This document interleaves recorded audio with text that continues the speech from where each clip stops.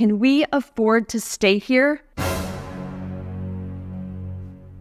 We've been living here in Madeira for over 2 years now, and it's that time of the year again where we break down our monthly cost of living. From the essentials to luxury items, we're breaking down the numbers to give you an idea of what it costs to live the Madeiran dream, whether you're contemplating a move here or just to satisfy your curiosity. So let's dive into the numbers.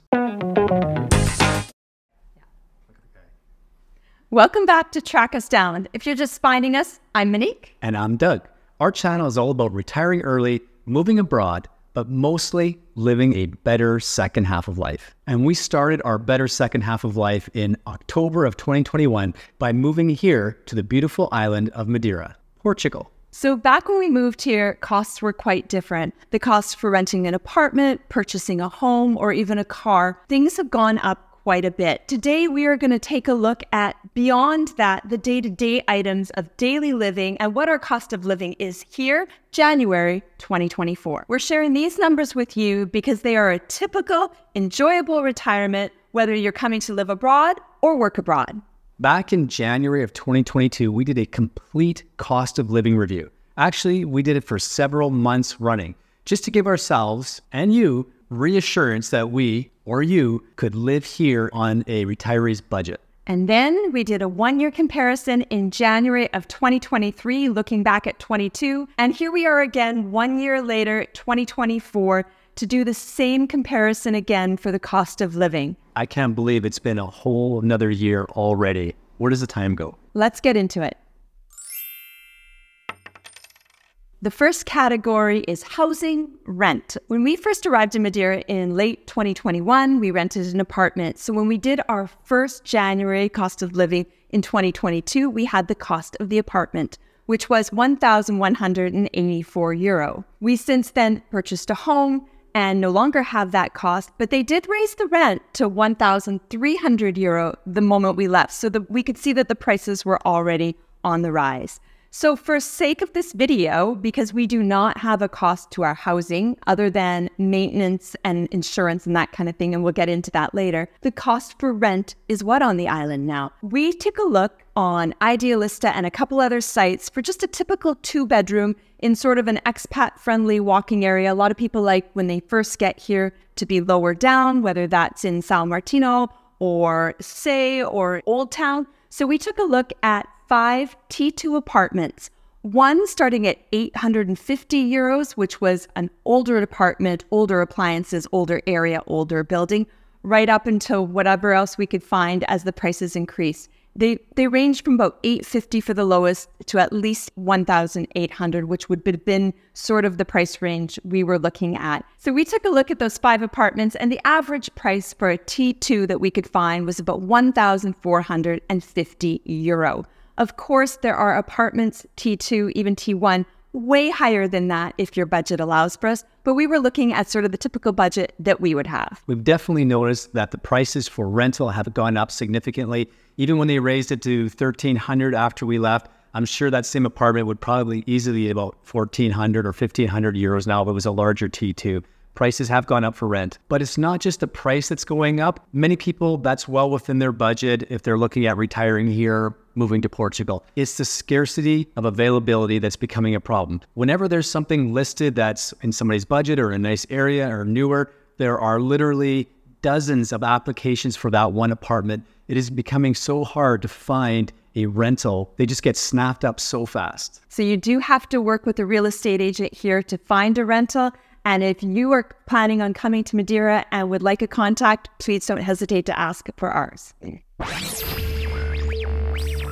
Next up is Wi-Fi, data, and TV. Now, this has remained relatively stable over the 2-3 years that we've been here. It was originally about €71 for unlimited data for 2 cell phones anywhere in Europe, plus 5G high-speed in-home Wi-Fi and over 200 channels of TV. Last year, it dropped to about €62, and we just got a letter saying that due to typical expenses and inflation, it's going up by about 4%. So we're going to be back up to around €71 for all 3 services. Still not bad at all. And like Doug said, that data is good all through Europe. And we have used our data on the mainland and in Switzerland and in other countries, Italy included, and that is great. But when we travel back to North America, we do need to have another plan. So if you're looking for an eSIM, we have a $3 discount for you in the description box below. AIRALO, it is fantastic almost anywhere in the world. Our next category is dining out, and Funchal and Madeira in general have amazing restaurants. So dining out is something we enjoy doing alone and with our friends, of course. Back in January of 2023, we reported we had spent 315 euros on dining out in January, and this month was a little higher. It was 376 euros. But having said that, January was a month where we spent a lot of time heading out to dinner with friends and exploring different restaurants. There's so many here to choose from, no matter what your preferences are, no matter what your tastes are. It just seems like our dining out has been creeping up every month. And I think a lot of that is to do with the people that we meet through our YouTube who are coming to Madeira, and we end up going out for lunch or for dinner, and it starts to add up pretty quick. So I think going forward, we're going to try just cooking at home more. Well, we do cook a lot at home, I think. We do. Yeah. A lot of the eating out tends to be part of the activity. Whether you're going for a hike, then you go for a lunch. Whether you're doing something else, you kind of add on the eating out part. But dining out is extremely enjoyable here in Funchal and Madeira in general. I think in your retirement or your long-term visits here to Madeira, you're going to find yourself eating out at restaurants quite a bit. But the prices are nowhere near as expensive as they are in North America and other parts of the world. It's a real treat here. And if you're interested in restaurants in Funchal or Madeira and would like our take on it, please consider joining our Patreon, where we have an entire list of restaurants and reviews, and it'll really help you out if you're coming on holiday or if you're contemplating moving here. And then there are utilities: water, gas, electricity, house insurance. Last year in January 2023, for some reason, we only reported on electricity, which was averaging about 64 euros. We do have a monthly water bill. I don't know why we didn't report on it. And of course, we have house insurance, but the prices may surprise you. This year, on average for electricity, especially with our solar panels, our average electricity bill each month was around 40 euros. And for water, we're averaging around 18.50 per month. It's so inexpensive. Our house insurance for total comprehensive, including earthquake, we did experience an earthquake here a couple of years ago, is about 32 euros and 88 cents per month. So all in all, in total, for our utilities, no gas, is just water, electricity, and house insurance. We're averaging around 91 euros per month.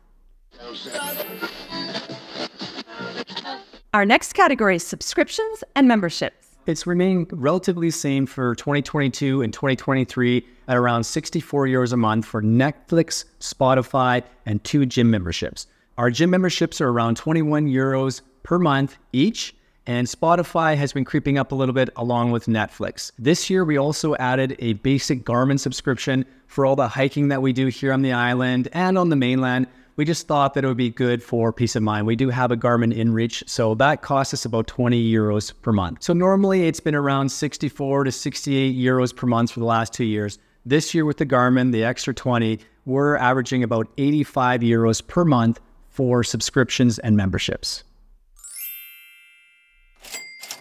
Our next category is groceries. Now, we've reported on this monthly a whole bunch of times when we were doing our monthly cost of living, but the first monthly cost of living for January 2022, our groceries were coming in at 319 euro for January 2022. And by January 2023, grocery prices were increasing, and we did a whole comparison video of the grocery prices and how they had gone up.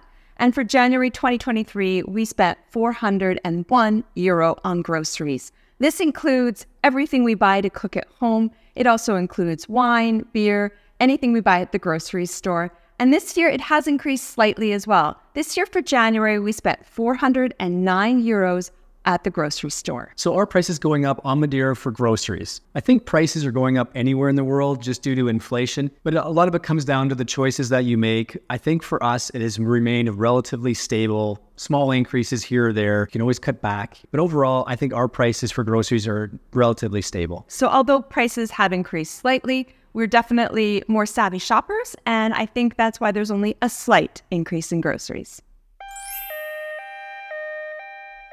Next up is healthcare, something everybody wants to know about. So our cost in this category is absolutely zero. If you've watched our previous videos, we did have healthcare for our D7 that lasted a year, and we were contemplating letting it go. And we did do a whole healthcare video about our cost for healthcare, which was absolutely reasonable for private healthcare. We did make the decision, though, that that wasn't something we were going to hang on to. And I think it's the right decision for us. We don't have a lot of complex health problems. We don't use the health services really. But we did have a friend share with us that as she was sick one night, she got really, really sick and was very worried and called an ambulance for herself and ended up going to hospital. All said and done, that ambulance ride was €20. She ended up being absolutely fine. We have heard many stories like this where the cost of the public healthcare is very, very reasonable and is usually just a small copay. So at the end of the day, it'll be your choice whether you want to go with public healthcare here or private. Portugal has both. They're both phenomenal. For us, we didn't see the need to go with private healthcare, and I think many people are going that route.